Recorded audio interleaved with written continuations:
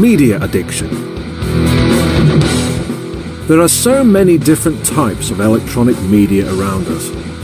We use our smartphones and tablets to keep in touch with friends, check the news, or simply entertain ourselves. And we can carry these devices around with us all day. There are those of us who use media devices too much. Many people suffer from media addiction and spend hours on the internet every day. Although they can be useful research tools, most students use their devices for entertainment or to chat online. The more hours they spend playing games online, sending emails and chatting, the less time they have for schoolwork.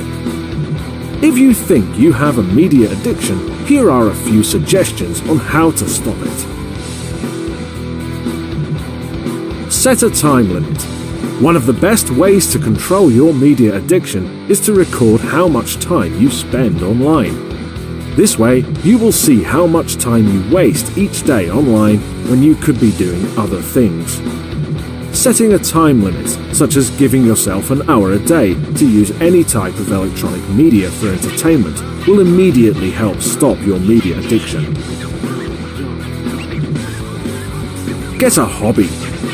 Nowadays, there are so many different activities you can do, so why sit in front of a screen when you can play basketball with your friends? In addition, spending too much time on the computer probably means you are not getting enough exercise.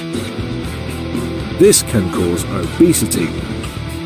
Getting a new hobby such as participating in team sports, joining a chess club, or even enrolling for art classes will have immediate results.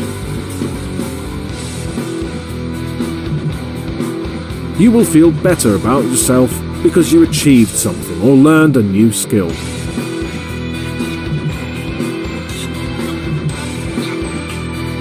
Friends and family. The more time a person spends online watching TV or surfing the net, the less time they spend with family and friends. While electronic media are useful for catching up with people who live far away, networking and chatting with friends online can never replace the benefits of meeting people in the real world.